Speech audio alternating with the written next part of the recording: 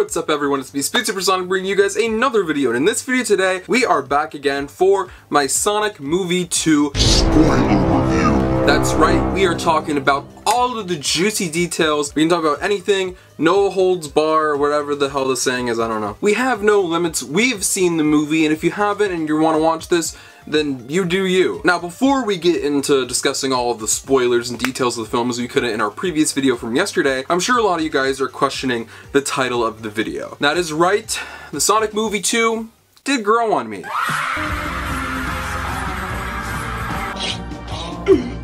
Now, no, before you guys get all confident in yourselves, you didn't bully me into liking it more. I still have my own opinions, but if you don't follow me on my social media, which you should follow me on Twitter, Rick from SSS, go follow that right now. Not only did I tell you guys that I went to go see the movie again for a third time, but this was also my first showing in the US. But also, once I got out of the theater, you would know that I said my score went from a 6 out of 10 to a 7 out of 10. Yes, 1 point. I know I'm giving like the score in the beginning of the video rather than the end, but I just thought I'd put that out there. I know a lot of people were looking for an 8 or a 9 or a 10, which I'm sorry, the film just doesn't deserve in my opinion. I rarely give out 10s period for like any movie. 10 is like perfect, nothing wrong with it. I'm sorry, but I can't do that for Sonic the Hedgehog 2. I won't even do that for The Social Network. I can't. If you guys don't know, that's my like favorite movie ever. But why, Ricardo, why did this score jump up for you? Like, what changed this time around? There must have been something in that UK era that made me really grumpy. But I'm not sure what it was. I just found this film much more pleasant this time around, a lot more charming. All of the issues that I mentioned before do still stick with the pacing and the characters, and I do still think that the first one's better. I know I'm gonna get killed for that, but I don't know, the energy in my theater was so good. For a Wednesday at 6 o'clock, the theater was absolutely packed. The audience was absolutely eating the movie up. They loved it, not just the kids, but the adults too. I do still stick by my tales kind of getting overshadowed. I still do stick by the pacing issues. I do still think that the movie could have been trimmed down by like 20 minutes. There are problems with it, and I do still stick by those problems mentioned in that video, and if you haven't heard those problems, go check that out. But overall, I did enjoy my experience more, and I do appreciate the movie more than I did the first time around when I was in the UK. Thanks, America, you're a much happier place. No disrespect to UK. But anyways, I just wanted to put that out there. I like the movie much more now, but I know what we're all here to do. We're here to talk about all of the juicy spoilers. We're here to talk about character details. We're here to talk about that ending, and we're here to talk about that very crazy post-credit scene, which I wasn't really able to talk about it all in my last video, so we get to talk about all of that, and I have a proper video coming on just the post-credit scene later in the week. But anyways, let's dive into all the spoilers. But first, a word from our sponsor. I've been very blessed to make Sonic the Hedgehog my job, and there's so many other people that want to do the same. So many Sonic the Hedgehog fans are producing videos all over the internet, but there is a craft behind it. Honing in on that craft and becoming better is something very important, and learning info from others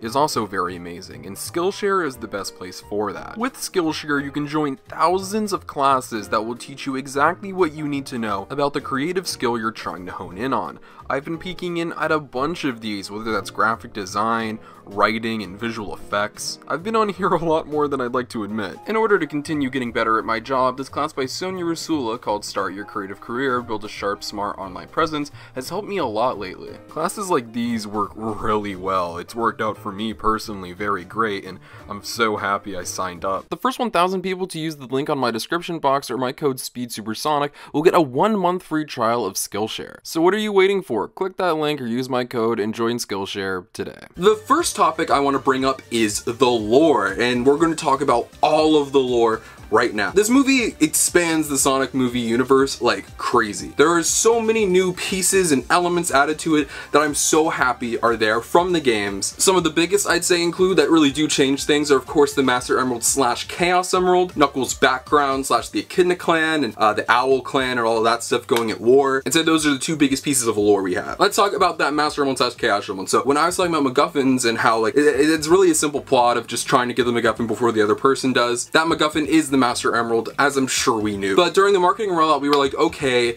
this isn't giant, this isn't a big emerald, this could either be the Master Emerald or this could be a Chaos Emerald, and they're just kind of big. No, it was confirmed that that is the Master Emerald, kind of. Inside of that Master Emerald are all of the Chaos Emeralds. Not only does Tails kind of explain the origin of the Master Emerald / Chaos Emeralds, but at the end of the movie, in the final battle, when the Master Emerald breaks, all of the emeralds fall out. We were all kind of questioning, okay, can Sonic go super from the Master Emerald? We've seen that there are 7 emeralds from this little image that was in the trailer that kind of slipped by. I always thought Sonic would go super in the movie, and he did. Yeah, that's right, SpeedSuperSonic goes in the movie, and I'd be lying if I didn't say that SpeedSuperSonic was pretty freaking cool. Seeing a lot of the imagery on screen is really great. Like I said, even though the Sonic and Tails relationship didn't feel as satisfying and earned as I would have liked it to be, simply seeing them on screen I'm able to buy in more than maybe just like a normal critic, because I have like obviously this attachment to these characters. So seeing stuff like that, like even if I have problems with it, I can still love and appreciate. So like seeing stuff like SpeedSuperSonic, I'm kind of in the same way, where I would have liked if it was kind of built up through the entire movie and then it finally happens and you're like, whoa! It could have felt a little more earned, but still, nonetheless, I was really happy SpeedSuperSonic was in the movie. He looks so cool. I know I'm kind of just using like random screenshots and videos of SpeedSuperSonic because I don't want copyright issues right now. We're gonna wait until Blu-ray release or promo for that. We don't want this video taken down now, Paramount. But yeah, it's really just SpeedSuperSonic, but the Sonic movie kind of designs, and he looks so cool. He's so cool. But speaking of those emeralds, after he does go super, they do scatter. They go all over the place. We're not sure exactly where they are. They didn't need to explain that, so I'm happy they did that. The Master Emerald is reforged at the end scene when Sonic, Tails, and Knuckles and everybody's playing baseball. It's in this cooler, so clearly they like still have it and it's still working. How that will play into Sonic Movie 3, if at all, we'll see. But nonetheless, the emeralds are all still intact, and I'm excited to see how they work in future installments and how they will work in the Knuckles TV show. We'll have our own video on the Knuckles TV show coming in the coming days. But like I also mentioned, Knuckles' backstory. We get to know a lot about Knuckles when Sonic and him are having that fight on the snow area. I forgot the exact place. I don't think it was Iceland. If you guys recall the snow location, it is on Earth, I know that. Just let me know. Knuckles explains like his tragic backstory, and the day Sonic lost his mother in the form of Longclaw, Knuckles lost basically almost his entire family, like his father, the same day. We do get to see Baby Knuckles as well, and Baby Knuckles is really cool. He has like his old tribal look. He doesn't have that obviously when he's an adult or more grown. But nonetheless, it was so cool to see Baby Knuckles. I thought he looked really cool, and I hope we can get some plushes or some figures of it. It was just kind of cool to see the Echidna clan again and see Knuckles' backstory, and Knuckles is far more fleshed out than Tails when it comes to their origins. So the most we know about Tails was that when that power surge came in from when Sonic was going crazy on the baseball field. That's really the earliest Tails character goes, and a slight mention of him not having friends because he's a weirdo. Once again, they like literally knock Tails out for a decent chunk of this movie. So the point is, I would have liked to see more Tails backstory, but a majority of the spoilers come from the final battle. So also when Sonic is super, the Death Egg robot is destroyed, and the way Sonic destroys the Death Egg robot is so cool. It's just like he does it with such ease. I'm excited to see SpeedSuperSonic in like a proper fight. I want to like see two powerful people go against each other, and I think we'll get that soon. We'll talk about that in a couple minutes. The point is, when the Death Egg robot is destroyed, Eggman falls along with it. It is unclear if Eggman is dead or if Eggman is still alive. It's kind of implied he's still alive. In the post-credit scene, it's like, there's no way he could have survived that fall. And then you see Agent Stone pull his mask down. And I think this is an important opportunity for us to talk a little bit about Eggman. We didn't go into it too much in our video from yesterday, so let's do that right now. If you guys don't know what's going on right now, Jim Carrey has been fairly serious about saying that he's done with acting. He plans on retiring. He is 60, which isn't like the oldest age. He still looks great for being 60. But obviously, we can't keep Jim Carrey hostage and playing Eggman forever. And if he doesn't want to do movies anymore and he just wants to live his life and do his own thing, that's completely in his right. But if he does in fact choose to retire after Sonic the Hedgehog 2, how is that going to work? Well, like I said, they left the door open on if Robotnik is dead or not. So if Jim Carrey returns, cool, he did survive. They kind of implied that low-key, but if he doesn't, I guess he really was dead. I think it all hinges on Carrey's retirement. But that kind of brings us to our next topic, and it's a pretty big topic that I know you guys want me to talk a lot about, and I'll try to talk about it for a decent amount of time, but I have a whole video planned to this that I want to go over. We gotta talk about what is also set up in this scene that we're talking about, and that is the fact that these GUN soldiers are talking about a file that was discovered from 50 years ago. That's right, baby. Project Shadow. Shadow the Hedgehog was in the post-credit scene, and gosh, he looks so cool. My theater like actually got super excited when this happened. It was pretty awesome. If you guys don't know, Spoilers, Shadow is one of my favorite Sonic the Hedgehog characters. I think, if not my favorite, I think he has such an amazing, unique story that it's like a film character arc just in a video game, and now knowing that this is 100% the direction that they're going with Sonic 3 gets me over the moon excited. They showed him in the coolest way possible, his cage opening, you know it's been long because there's like ice on top of it and everything. If this movie did anything successful, it was getting me excited for the future projects in this universe. They sold me on the Knuckles show and they sold me on Sonic 3. Obviously not too much is given about Shadow, but we do get to see him, and his design is really cool. The red eyeliner on top of his eyes is a little more pronounced than it usually is, but I actually really like that touch.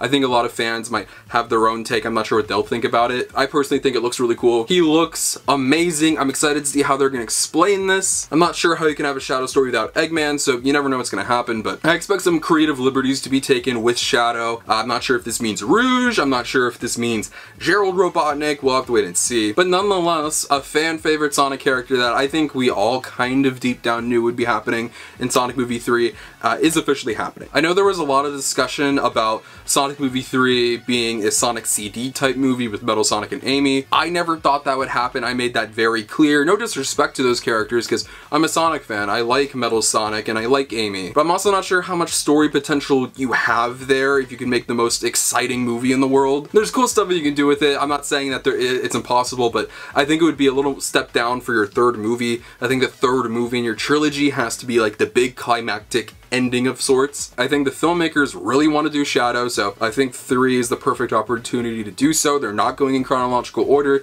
It makes sense, and I'm very excited for it, so I don't care. There's no reason for me to argue. He's in it. I knew it would happen, and I'm just so excited I was right. I just want to mention this real quick. This isn't really talking about a particular part of the movie. During the entire build-up of this movie, I made like a couple prediction videos like talking about this movie, and let me just say, I was dead on. I was dead on about Supersonic, I was dead on about Shadow, I was even dead on about certain plot elements of this movie. I have called myself this for a long time, but I want, whenever you guys bring me up in conversation, to make sure it is known I am the prediction king. I get everything right. I may not have right opinions, but in terms of predicting things, I am right. And I just want to say, I predicted this movie like crazy. I did a good job, and I'm gonna pat myself on the back. Yeah, Shadow. I'm so excited. I'm over the moon. We got Shadow in this movie. We got Supersonic in this movie. We got some really cool lore stuff with emeralds and Knuckles' backstory and the Echidna tribe. There are so many Sonic elements in this thing. There's so much cool stuff in this thing. I thoroughly enjoyed my time with this movie this time around. I am shocked at how much I have shifted, even if it is just 1 point up. Like I said, there are issues with it that I still care about and that I do think are very important, but I do enjoy the movie more, and I hope that 7 out of 10 makes you guys a little more satisfied. Trust me, I'm happy I can give it a better review. Trust me, I want to like every Sonic thing. That is my spoiler review kind of / discussion of Sonic Movie 2. Just wanted to go over those spoilery things we couldn't talk about originally. All very cool elements of the movie that really do improve it for me. Anyways, guys, let me know what you think of Sonic Movie 2. Did you see it on Early Access Day, or have you seen it today, or at all? And so, what is your rating? Let me know. Feel free to follow me on social media. Links to my Twitter and Instagram are just below. You can follow those websites, look at my life, future content, and all things Sonic the Hedgehog. But most importantly, if you're not subscribed, make sure you subscribe. This is the #1 destination on YouTube for all things Sonic, whether it's video games, TV shows, movies, comic books, merchandise, and more. We talk about it all. We're gonna be talking about every piece of news. I have more stuff in relation to not only Sonic Movie 2 coming later this week, but also Sonic Movie 3 coming next week. There's never been a better time to be a Sonic fan, and I want you guys to be on this journey with me. I love you all so much, and I'll see you guys in the next video. Peace out.